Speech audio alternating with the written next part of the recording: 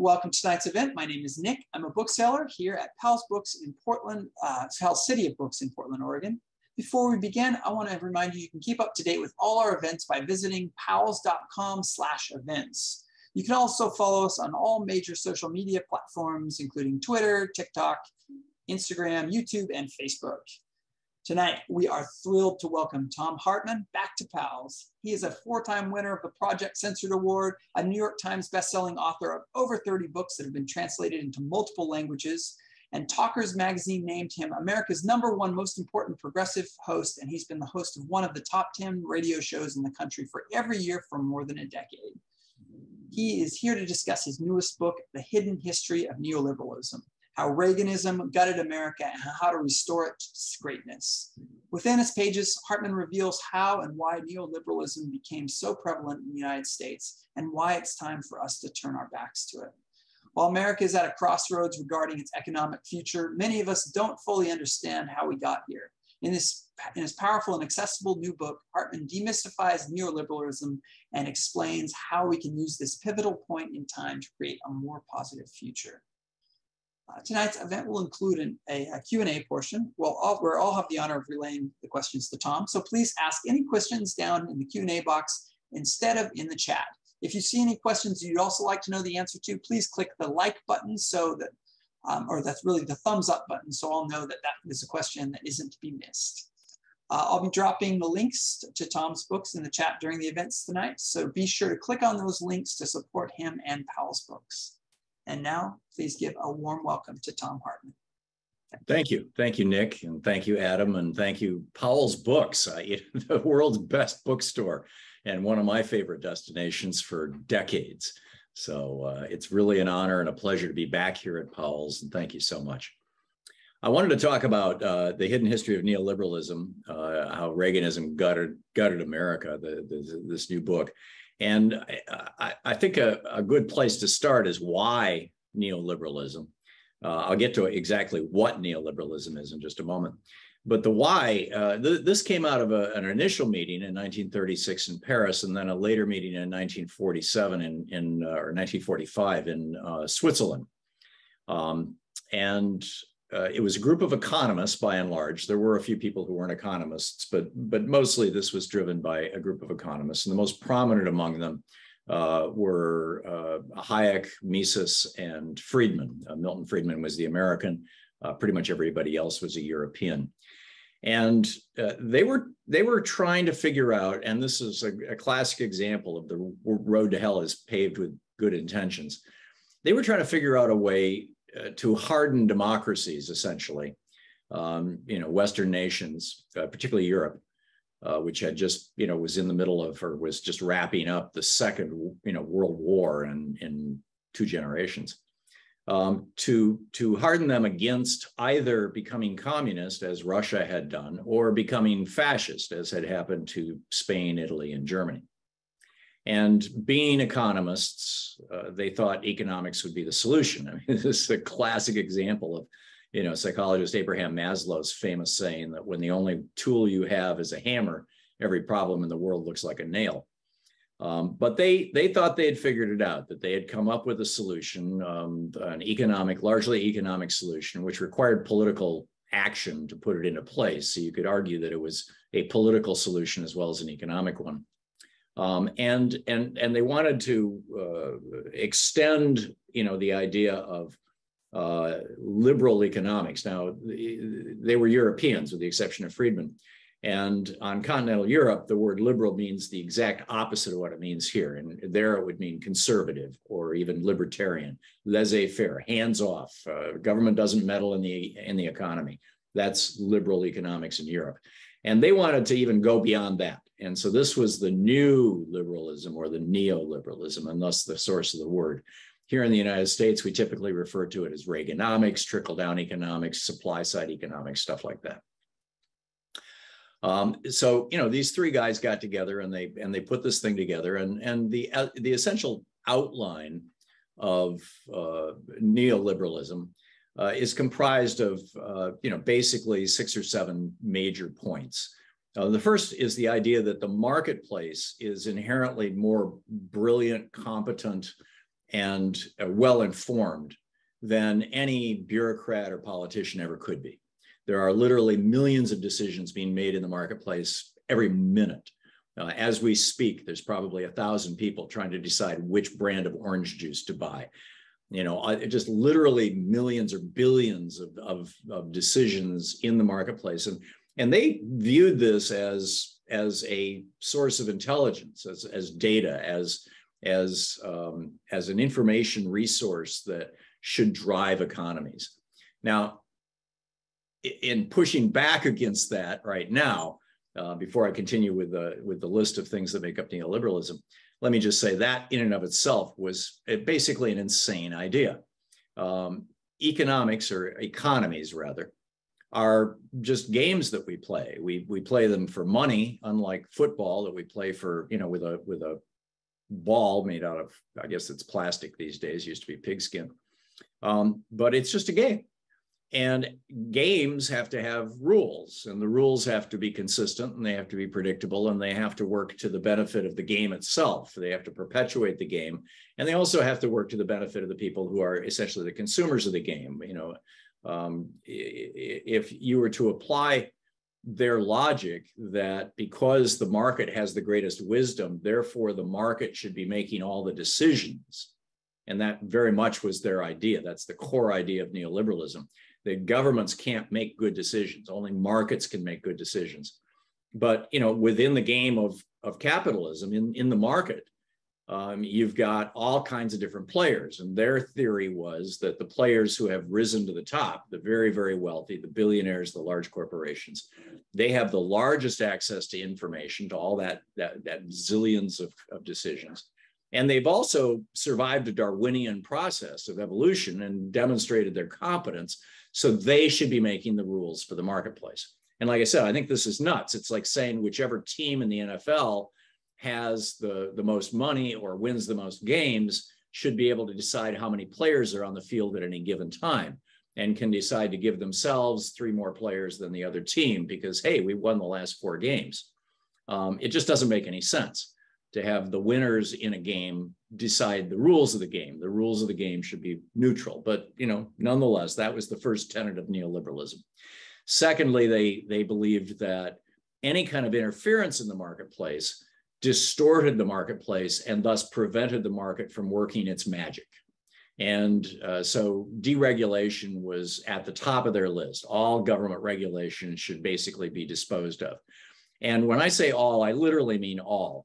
They haven't done that here, but that was the goal, and they're still working in that direction. Milton Friedman, in one of his books, has an entire chapter about how all forms of regulation are bad, including licensure. And he has an entire chapter arguing that doctors shouldn't be licensed. Why? Because the marketplace will solve that problem. If you've got some guy who's pretending to be a doctor and he's doing surgery on people and they're dying, dropping like flies, word will spread and people will stop going to him and the market will correct itself. There's no need for the marketplace or for government to make sure that drugs are actually safe and pure and are what they say they are. Because, if a drug manufacturer is selling, contaminated drugs or drugs that are not as effective, the word will get around, people will figure it out, and that'll be the end of that. So deregulation was number 2.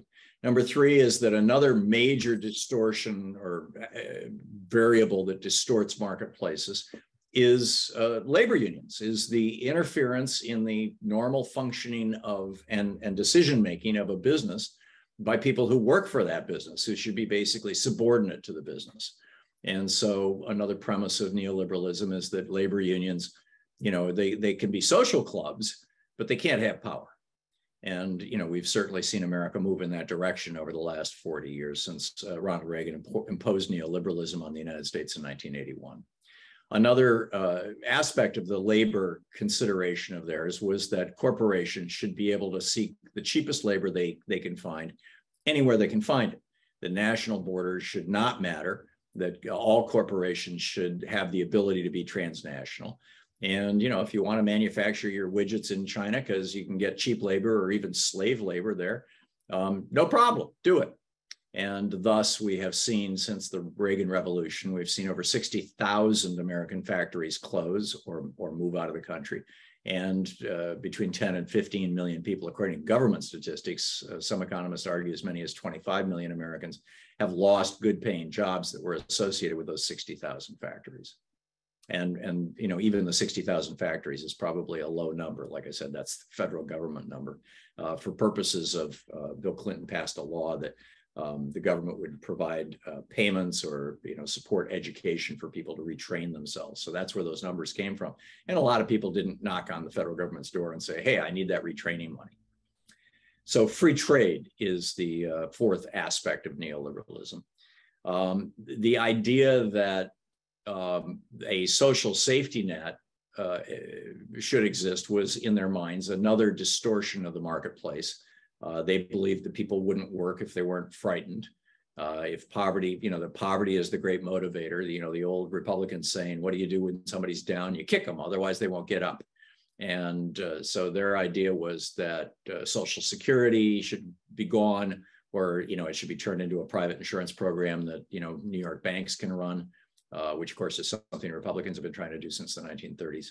Medicare, same deal. And George Bush actually did this. In 2003, his Medicare reforms, he rolled out this brand new product called Medicare Advantage, which isn't actually Medicare. It's private for-profit insurance, not always for-profit. There are some nonprofit players like Kaiser in that market, but it's basically private insurance, you know, with all the same problems of normal private insurance. And, you know, people get screwed, et cetera. And now about 50% of Medicare has been privatized through that program. You know, which is just a disaster. One of the arguments against the social safety net, in fact, was made by Hayek, who in a chapter in his book, in one of his books, I believe it was The Road to Serfdom, talks about how Germany was the first country to have a national healthcare system, a single-payer national healthcare system. It was put into place in 1888 by Kaiser Wilhelm. And as I lay out in my previous book, The Hidden History of Healthcare. And Hayek argued that Germans got comfortable, fat and lazy, basically, by having free healthcare and having free education as well. You could go to college for basically free in Germany, which is still the case today, by the way. And in fact, there's tens of thousands of Americans going to college in Germany right now, and for free tuition. But Hayek made the case that that was what caused the rise of Nazism. And therefore, we have to do away with these social welfare programs. The whole social safety net is a bad idea. It should be destroyed. And which is why Bill Clinton said, you know, the end of the era of big government is here, and we have ended welfare as we know it. Another provision was the belief that people who had risen to the top and corporations that had risen to the top of the economy were, as I said earlier, the Darwinian, you know, they had survived the Darwinian evolutionary process. They were the clear winners. They also had the most information. And so they should be the least inhibited in what they do. And one of the great inhibitors of economic activity is taxes. So, you know, neoliberalism has created a situation now where the, you know, the average income tax paid by America's 700 billionaires is around 3%, whereas the rest of us pay, you know, 20, 30% in income taxes. And more than half of the Fortune 500 companies pay no taxes at all, no income taxes at all, even as they are claiming multi-billion-dollar profits. So cutting taxes on the rich, raising taxes on the poor, that's all right. You know, Reagan doubled the Social Security tax, for example. In fact, Reagan increased taxes on working people 18 times, you know, in addition to what turned out to be about a $6 trillion tax cut for the rich, you know, over the next couple of decades. Cutting taxes is a big piece of it. Privatizing public functions.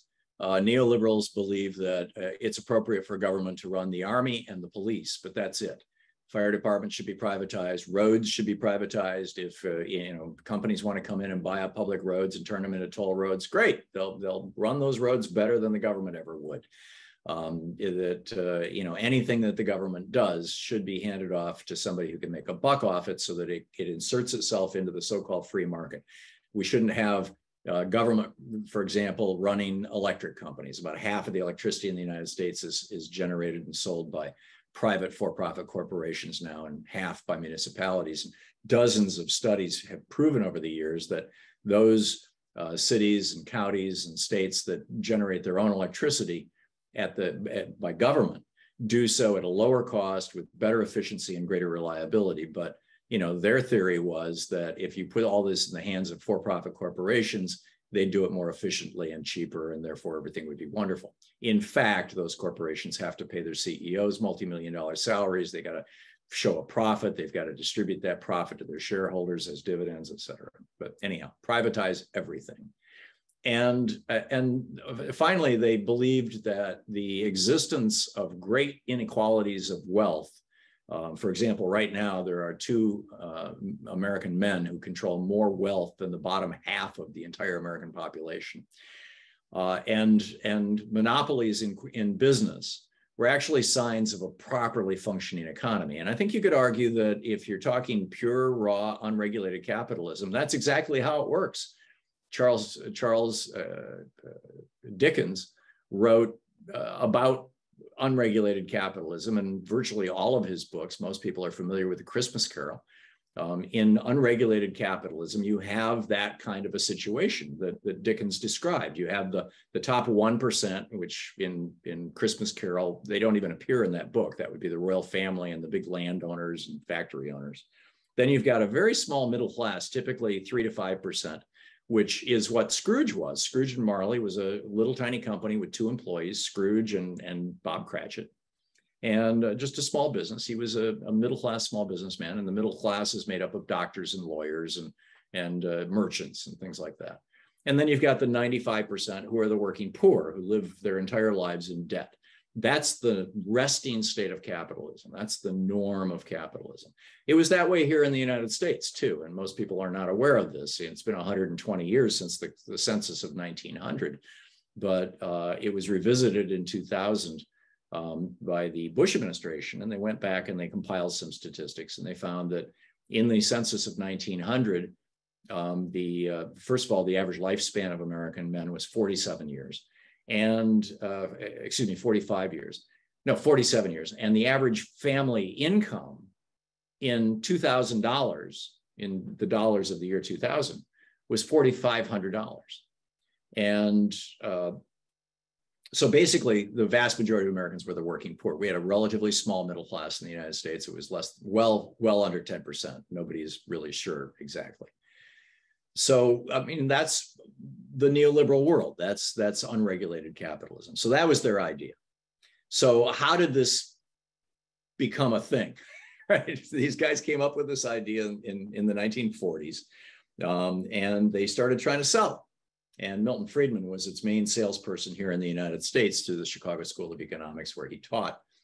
And throughout the 40s and the 50s and even the early 60s, throughout the 60s, actually, Friedman and Hayek and Mises, while their books were doing well and they were, doing their little sales pitch, their little circle of true believers, most people consider them crackpots. And then came the Arab oil embargo, the Israeli-Arab War of 1973. And the Arabs cut off oil to the United States for about 4 months, and the price of oil tripled within a week. And this was on top of, in 1971 and in 72, Nixon having devalued the dollar by 10% twice. So we had a 20% devaluation of the dollar. He'd taken us off the gold standard, which was part of that. But these were 2 intentional devaluations after he took us off the gold standard. That causes inflation, although it takes typically about a decade for a devaluation to really work its way through the economy. So Nixon figured that the Fed could deal with that. It would just, show up slowly over time. But we had these 2 devaluations of our currency. And then on top of that, in 73, we got hit with this huge increase in the price of oil, and that produced wild inflation. And so Milton Friedman, at that time, he was writing a column for one of the big syndicators. So he was in every newspaper in America every week. He was writing magazine articles constantly. He was on TV all over the place. If you remember that era, you remember Milton Friedman showing up in Parade magazine and being in Newsweek and Time magazine, and he was everywhere. He was ubiquitous, and he had a lot of big money behind him. In doing this, he had a hell of a PR machine behind him. that was largely coming out of some right-wing billionaires, mostly out of Texas. And also the real estate industry, which had hired him before this to shill for them, basically. And so Friedman came along and he said, hey, the solution to inflation is neoliberalism. You just need to adopt our way. And, we still weren't buying it. Nixon left office in disgrace. Jerry Ford came in. He started this Whip Inflation Now program. That didn't work. Jerry Ford lost the next election. Jimmy Carter came in. During the Carter presidency, Iran had a revolution and suddenly their oil was off the market. So just as inflation was getting better in 78, 79, and 79, the Shah of Iran falls and boom, the price of oil explodes again. And so when Reagan came into office, and that year, 79, Margaret Thatcher, fully came to power in the United Kingdom, and she embraced neoliberalism. And the first thing she did was, or one of the first things she did was break the largest and most powerful union in the country, the coal miners union. And then, started privatizing British Air, privatizing the railroads and all this kind of stuff.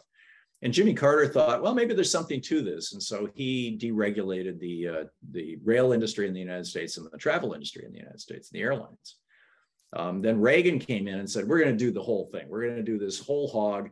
In his first inaugural address on January 20th, 1981, when he was right after he was sworn into office, minutes after he was sworn into office, he said, government is not the solution to our problems. Government, in fact, is the problem.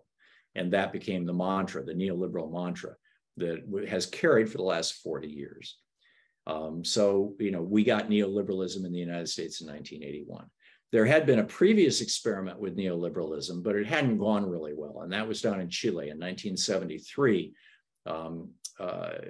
Chile had the nation's largest natural resource was copper. They were the world's supplier of copper. There were 3 major copper mines down there that were all owned by American companies. And those American companies were extracting copper and giving Chile, royalties that were pennies on the dollar. So when Salvador Allende was reelected in 73, he said, or maybe it was late 72, he came right out and said, we're going to take back these copper mines. And he appointed a commission to determine what the value of them was, so that Chile could actually pay those American companies, for their loss, which he did, by the way. And they came up with numbers and they paid these 3 companies. And also IT&T, International Telephone and Telegraph, owned about half of the phone systems of Chile. And he said, we're going to take those and we're going to make them a government operation also, because it's a natural monopoly. And so IT&T and these copper barons went to Nixon and started complaining. IT&T had a deal already with the CIA, because the CIA was working with IT&T all over the world. Wherever they got wherever they could install phone systems, the CIA would tap those phone systems and know everything that was going on in the country. So the CIA and Henry Kissinger got together and plotted the overthrow of Allende, and that was, with General Augusto Pinochet. And, he came into power, and Friedman went down there and advised him on how to do shock therapy, neoliberal shock therapy. And, by 1980, Americans weren't talking about this very much anymore, because by that time, Chile had seen the largest and most rapid collapse of its GDP of any developed nation in the history of the world. Inflation was running at around 30%. Unemployment was running in the high 20s percent. It was a complete basket case, and people were revolting. And Pinochet's response was to torture and murder people in the National Stadium, and to take people out in helicopters and drop them in the ocean as a way of killing them very publicly. And in fact, he publicized this to terrify people. I was at a protest here in Portland a couple of years ago, and the Proud Boys were walking around with T-shirts that said "free helicopter rides for liberals." That's what they were referring to as Pinochet. So there have been 4 major experiments with neoliberalism in the history of the world, as it were. 5 if you include the UK, but the UK they never got to the point of like doing away with their national healthcare system or doing away with free college education. So basically Chile, the United States, we imposed neoliberalism on Iraq. This was L. Paul Bremer and Wolfowitz and our Secretary of Defense, drawing a blank on it, Don Rumsfeld, and Dick Cheney's idea. And they shut down all the government industries. The government owned about half of all the industry in Iraq. They shut them all down. They laid off the entire army. They destroyed all the labor unions. They dropped all the tariffs. And they said to every multinational company in the world, come to Iraq and loot the country, essentially, which happened. And now Iraq, what the predictable outcome of neoliberalism is oligarchy. The rule by the rich, because it produces this massive inequality of wealth, and that wealth then reaches out for political power. And so, Iraq went into its oligarchic phase, which it had already been with Saddam Hussein largely. And then now it's basically a fascist country. Nouri al-Maliki is he pretends he's a Democrat, but he's a fascist. And then Russia in 1991. Gorbachev, when he was unwinding the Soviet Union, he very publicly made it very clear that the role model for Russia that he had in mind was Sweden. He wanted to turn Russia into a Scandinavian-style democratic socialist country. He thought that would be an appropriate transition from a communist government where every need was taken care of to a democratic socialist government where just some needs were taken care of. You wouldn't get free housing from the government anymore, but you would get free healthcare and free education, for example. And so, when they started making this transition, they needed a pile of money to do it. And Gorbachev and Yeltsin went to the International Monetary Fund and said, we need, a couple $100 billion for this transition.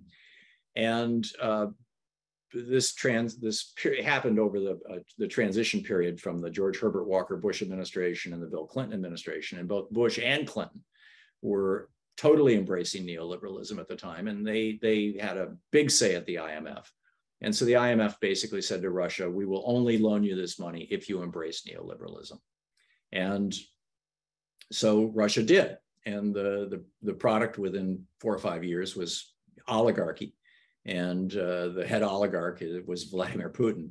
And you can see where that has gone. And so, every time neoliberalism has been tried, it has been a terrible disaster for the people, for the country, for basically everybody.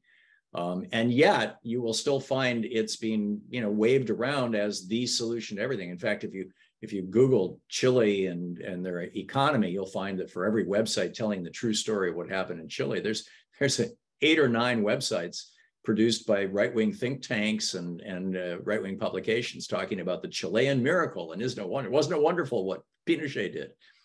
I mean, it's crazy. But, basically for 40 years here in the United States, we have been living in this neoliberal experiment that Reagan started. Bush continued, although Bush thought it was nuts. You'll recall in the 1980 election, if you're old enough to remember, during the primary, Bush said that neoliberalism was voodoo economics, that Reagan's ideas were crazy. Once he became vice president, he started singing a different tune, but he did try to raise taxes on the rich when he became president, and it backfired. And that's arguably one of the reasons he was only a one-term president. And then Bill Clinton came along and he thought neoliberalism was just fine. I mean, we'd seen the horrors of what happened in Chile, but we hadn't seen what happened in Russia yet. And Iraq, was still, 20 years in the future, or a decade and a half in the future anyway. And so Bill Clinton bought into it completely and ended welfare as we know it, time limited it to 5 years, which we now know 5 years out produced an explosion in childhood poverty in the United States. And, signed NAFTA and continued Reagan's work with the General Agreement on Tariffs and Trade for the World Trade Organization. And then George W. Bush came along and doubled down on that in 2001, giving China most favored nation status. And, with this whole free trade idea so that American companies could move to China. And, the result of this has been basically the destruction of the American middle class. When Reagan came into office, we had roughly a third of Americans had a union job, which meant that 2/3 of Americans had the equivalent of a union job in terms of pay and benefits, because the unions set the local wage floors. Today, it's 6% in the private economy have a union job. And instead of 65% of Americans being in the middle class, we're down to 45% of Americans in the middle class. And even at that, you can no longer stay in the middle class with a single paycheck like you could in 1980. And many of the people who are living a middle class lifestyle are only doing so with massive amounts of debt. Student debt, credit card debt, mortgage debt, just a massive overhang of debt. We now have 2 or 3 men, depending on whose numbers you're using, who own more wealth than the bottom 50% of Americans. We have social and political unrest. We have basically entered a period of oligarchy, in particular over the last 15 years or so. The Supreme Court helped facilitate this by ruling in a series of decisions that culminated with Citizens United in 2010 that political bribery is not a thing anymore, that when billionaires or corporations give money to politicians to do what they want, that's not bribery, that's not corruption, that is free speech. That's First Amendment protected, constitutionally protected free speech. And corporations are persons too. They're entitled to First Amendment rights, Bill of Rights privileges, or rights rather, under the Constitution. The problem with oligarchy, and that's why in the last 20 years, you haven't seen any consequential legislation pass that benefits the average person more than it benefits giant corporations. Even Obamacare handed far more money to the health insurance companies and far more profits, massive profits to them, far more of an advantage to them than it was to the American people. It was another neoliberal policy. And Congress is paralyzed because the entire Republican Party has still bought into neoliberalism. And about a third of the Democratic Party is still there, although the Democratic Party is changing very rapidly. And thank God we've got finally, after both Clinton and Obama continuing neoliberal policies, we've got a president in President Biden who is fighting that, who's speaking back against it, who is aggressively trying to reverse or undo neoliberalism in the United States. The problem, of course, is Congress. I mean, for example, the bipartisan infrastructure bill, one of the great neoliberal ideas was public-private partnerships. In other words, anytime government spends money, all of that money should go through the hands of some private corporation so that somebody who can become a political donor can make a buck. And Joe Manchin demanded and wrote into both the bipartisan infrastructure bill and the Inflation Reduction Act public-private partnership requirements. So every penny that gets spent from either of those programs has to go through a for-profit corporation before it does anything in the economy. So the problem with oligarchy is that, and those of you who attended my talk on the hidden history of American oligarchy will remember this, is that oligarchy is a transitional economic and political system. It rarely survives more than 1 or 2 generations. Oligarchy, typically one of 2 things happens. Either it collapses into democracy as a result of a democracy movement rising up from the grassroots and saying, no, we don't want this anymore, which may be what we're seeing happen in Russia right now. There's a fascinating time there. And certainly, I believe, is what we're seeing happen in the United States. Or on the other hand, it flips into full-blown fascism, where you get a strongman leader and rule by the iron fist. And which is also what's happening here. You've got the Republican Party trying to turn us into a fascist, or to quote the President of the United States, a semi-fascist country. And you've got the Democratic Party trying to make us, a democracy once again. So we'll have to see how this shakes out. But neoliberalism set the stage for all this by creating this American oligarchy that we have been living in particular in the last 15 years, 20 years or thereabouts. This then raises the question, what do we do about this? Neoliberalism is a political and economic system, but it's one made up of a whole bunch of policy decisions. So the way that we can break oligarchy or reverse oligarchy or do away with oligarchy is pretty straightforward. We just need to systematically, step by step, reverse the policies that were imposed on us by neoliberals in the White House and in Congress over the last 40 years, and take America back to regulated capitalism, or forward to regulated capitalism. By the way, this battle is not uniquely being fought in the United States. Neoliberals have gained a significant beachhead in France. Macron is a neoliberal and proud of it. Of course, they still have basically control the Tories in the United Kingdom. There's a huge neoliberal movement in Sweden right now. There's a smaller neoliberal movement in Italy.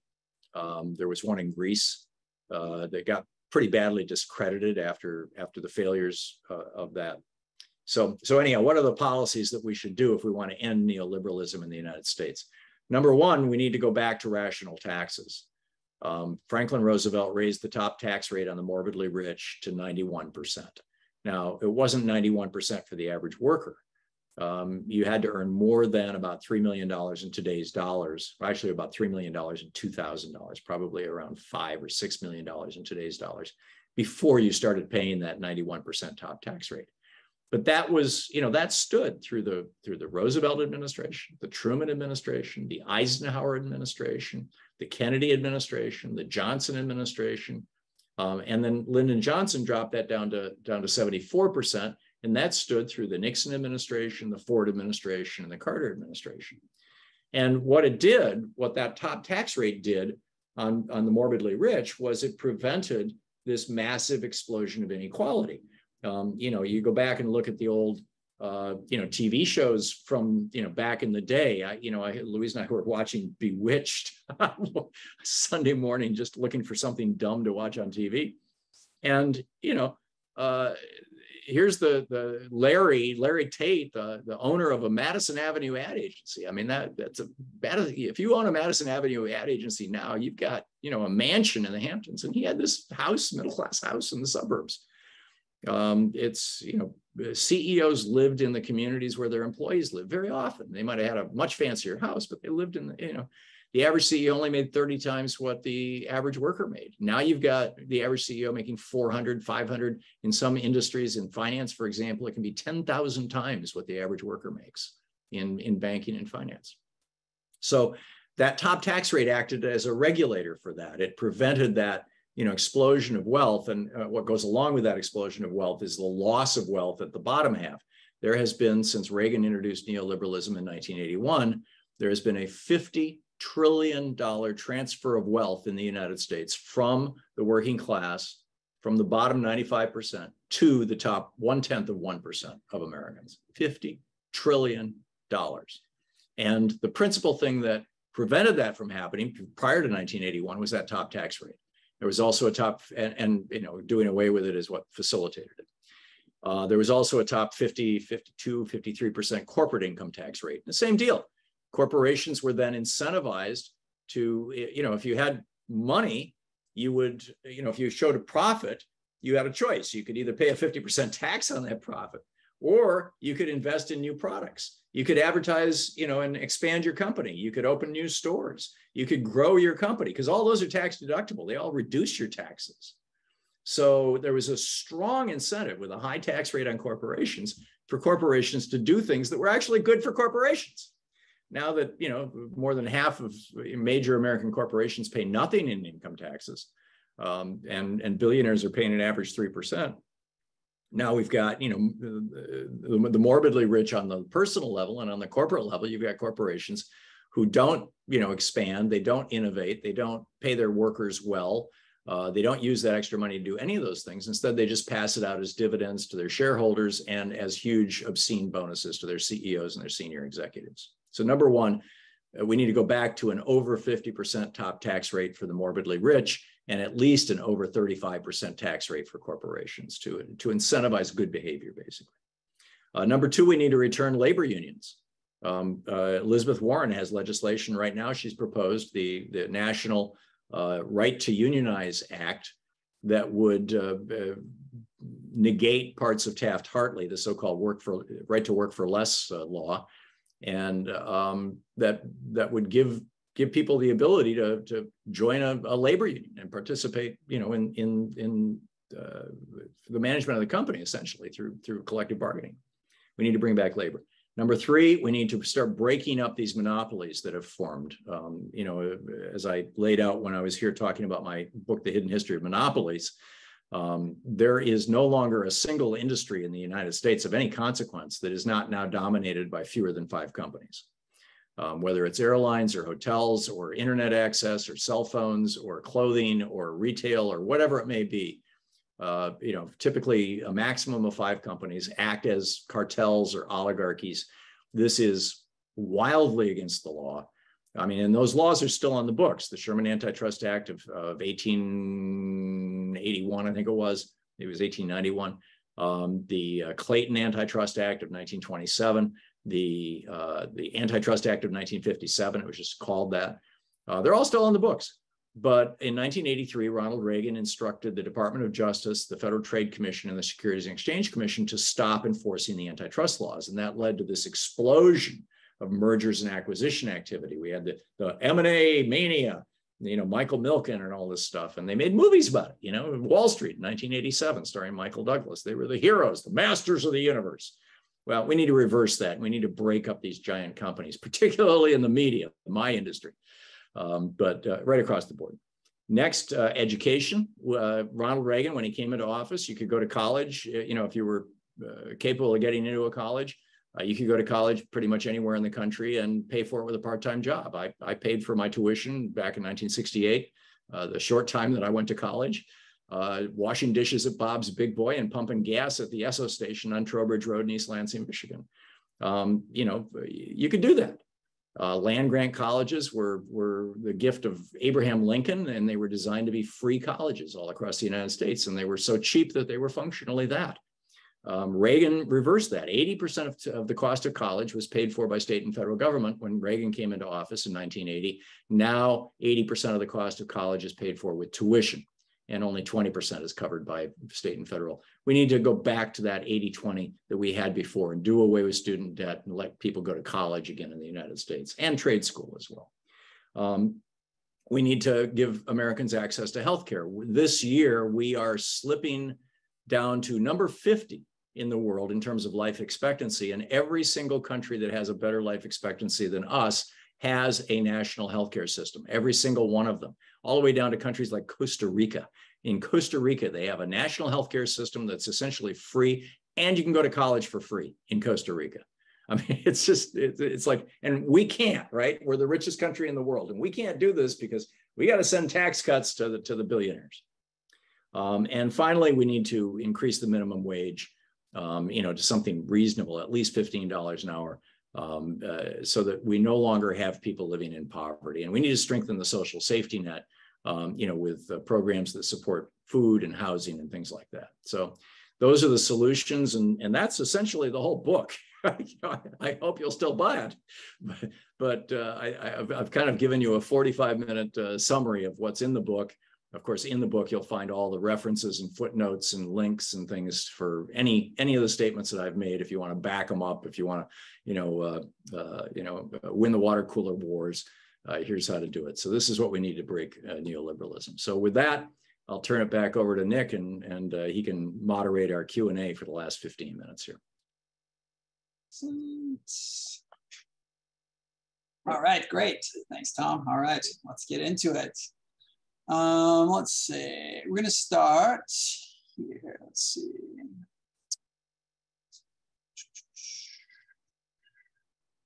Let's go with this one. So Kurt Herner asks, would you say that non-compete clauses in the workplace are a result of neoliberalism? And do you think that President Biden's executive order outlawing them in July 2021 is a nail in neoliberalism's coffin? I would say that they are the product of neoliberalism to the extent that they reflect the massive imbalance of power between corporations, between employers and employees, which came about as a result of neoliberalism and the destruction of labor unions by neoliberalism. But on their face, they would defy neoliberalism. Neoliberalism, well, actually, arguably they wouldn't, because these are agreements between employers and employees. They're not, government's not involved in these. So yeah, this would be completely consistent with neoliberal philosophy. This is why neoliberals say there should be no minimum wage. In fact, Rand Paul, who's, the kind of, number one neoliberal in Congress, has come out and said we should do away with child labor laws. So yeah, it's absolutely neoliberalism. And like I said, Joe Biden is the first president in 40 years now to take on neoliberalism head on, and God bless him for it. Excellent. All right. Let's see. So Marcia Bookstein asks, would you like to comment on the GATS Treaty, General Agreement on Trade and Services, Bill Clinton, and the ratchet clause that will only allow more privatization? I'm not a scholar of GATT. I'm sorry, so I can't give you a. I'm vaguely familiar with those things, but I'm worried that I might be offering speculation as if it was fact. So I'll pass on that question. Okay, sounds good. Yeah, no problem. Let's see. I have a question here that's about, Kurt Herner again asks, he says, I know that your next book will be The Hidden History of American Democracy. Do you have any idea of your, I guess, 10th book or books after it? He said it's maybe public education, maybe the environment. It's just more questions about your future books. Sure. Well, when we started this book series back, we're doing 2 a year, and this is the 8th book. So I guess it was 4 years ago. The idea was that we were going to do 4 books. And then the 4th book did really well, and the publisher said, hey, you want to do a 5th? And then that did well, and they said, you want to do a 6th? And it's literally been that, every time I turn in a book, it's like, okay, this is the last book. And then, a month or so later, I get a call from Neil, my editor, going, hey, you got another book in you? We could do something with this. But as far as I know right now, our plans are that, in fact, this was supposed to be the last book, the 8th book, and then they were going to do a box set. But then I really wanted to write a book about the history of American democracy, and I've talked about this on the radio, which he must be listening to my show, and so I've been spending the last few months living in Ben Franklin's head mostly, and the Wendats and the Iroquois and the French and British philosophers of the Enlightenment. And I'm really excited about that book, and it's going to be a lot of fun. But as far as I know, that's going to be the last book. But you never know. You never know. Yeah. Excellent. So Susan Hoffman asks, she says, well, we won't worry about it. She says, sorry if this is a stupid question, but it's not a stupid question. But so there's no stupid question. There's no stupid question. So how does neoliberalism work with the internet, email, and social media? Do these things enable neoliberalism? She says, let's see, very confusing with neoliberalism coming in history pre-internet. And then No, neoliberalism is ruling the roost with regard to the internet. Donald Trump and Ajit Pai did away with a regulation. This was neoliberal policy. They did away with what was called net neutrality. So now your internet service provider, the company that brings internet into your home, has the legal ability, and most of them do, to literally keep track of every single website you visit, how much time you spend on that website, read every one of your emails, look over your shoulder when you check your bank statements. I mean, all this stuff, all of this is now public information, and it's for sale by this massive industry, this massive data industry. This was my last book that we talked about 6 months ago, The Hidden History of Big Brother. So there's that. And then on top of that, I used to run forums back in the 80s for CompuServe, and we had a policy of not allowing anonymity, which actually produced really good behavior on people's parts. If you weren't anonymous. But there are functionally no regulations for Facebook, Twitter, the social media, as it were. And therefore, you've got Russian trolls, and you've got, stalkers, and you've got all kinds of just bat guano crazy stuff going on that, frankly, in my opinion, could be fixed with some regulation. And I talked about that in the book, The Hidden History of Big Brother. But neoliberalism still reigns, sadly, and every effort to regulate these companies. I mean, right now, there's just an effort to maybe, break them up or stop them from getting bigger and bigger. And they're already running ads, saying, keep your hands off big tech, you're going to destroy jobs and quack, quack, quack. And of course, this is $1 trillion industry now. So, as long as the Supreme Court holds this position that bribing politicians is just free speech, it's going to be a hell of a lift to lift social media out of this neoliberal embrace. Yeah. Let's see. An anonymous attendee asks, please explain better how Biden and his administration's push back against neoliberalism, or how he's pushing back against neoliberalism. is this consistent with backing and pushing continuing war in Ukraine? I think they're completely separate issues. War in Ukraine is, international geopolitics, and it has to do with, international alliances, whose side we're on, what we stand for in the world, those kinds of things. I get it that there are people like Rand Paul who is very much on the side of Russia in this conflict, who try to say, oh yeah, this is just the military-industrial complex trying to make money. We can debate that, but this has nothing to do with neoliberalism. What was the first part of the question? I'm sorry. It was just. What's Biden doing to push back? Biden's doing a lot to push back on neoliberalism. He's trying to get rights for labor back. He's trying to reduce the cost of education. He's trying to expand healthcare, access to healthcare. He's trying to get to encourage communities to develop broadband systems. He's trying to stimulate new economies. I didn't even get into Alexander Hamilton's American Plan, by the way, which is the last 2 chapters of the book, which is what built American industry, which was abandoned in 1981 by Reagan. And it was adopted by China, oddly enough, in 1993. And that's how China got as rich as they are, by doing what we did before Reagan.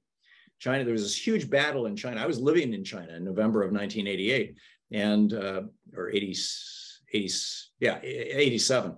And there was this huge debate inside China about because Mao was dead and the Cultural Revolution was a failure. Should we become neoliberal like America has, or should we go and do what America did before neoliberalism, which was Alexander Hamilton's American Plan, which is protect domestic industries with tariffs, encourage export of finished goods, encourage import of raw materials, but don't export raw materials, and quack, quack, quack. And China adopted Alexander Hamilton's American Plan. Russia adopted Milton Friedman's neoliberalism. And you can see the difference between the two. Next year, China will be the largest economy in the world. And right now, their middle class is larger than the entire United States. So there you go. Yeah, that's right. Let's see, let's do this one. So Kim Berlin Ward asks, what economic and or political conditions cause people to vote for Reagan and accept neoliberalism? I guess you talked a little bit about this, but I think it was mostly inflation, yeah. And what was called stagflation. I mean, not only did we have inflation in the late 70s and the first year or two of the 80s, but the economy stopped growing during that period of time because people just didn't have money to buy things because inflation was cutting into their buying power. And so the economy became stagnant. There was high unemployment. There was high inflation. Everybody agreed these were terrible things. Nobody knew exactly what to do about it. The Fed was doing the best they could. It was mostly supply shock. It mostly had to do with the price of oil. But that doesn't, you can tell people that all day long, but it's not going to stop them from voting for the other guy. So when Milton Friedman, along with Reagan, went on literally a nationwide sales pitch tour throughout 79, 80, and 81 for neoliberalism, Americans thought, what the hell, let's try it. Yeah. I was going to say this, the second part of Kim's question also, she says, I guess it's kind of wanting to know, it looks like she says, I know there's a lot of talk about unionized workers being lazy and the mythical welfare mother. And it seems like people still don't regret Reagan, or maybe don't know what really happened. But yeah.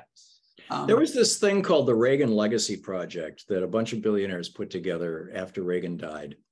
And they have built a statue to Ronald Reagan or named a building after Reagan in every single county in America and every democratic country in the world.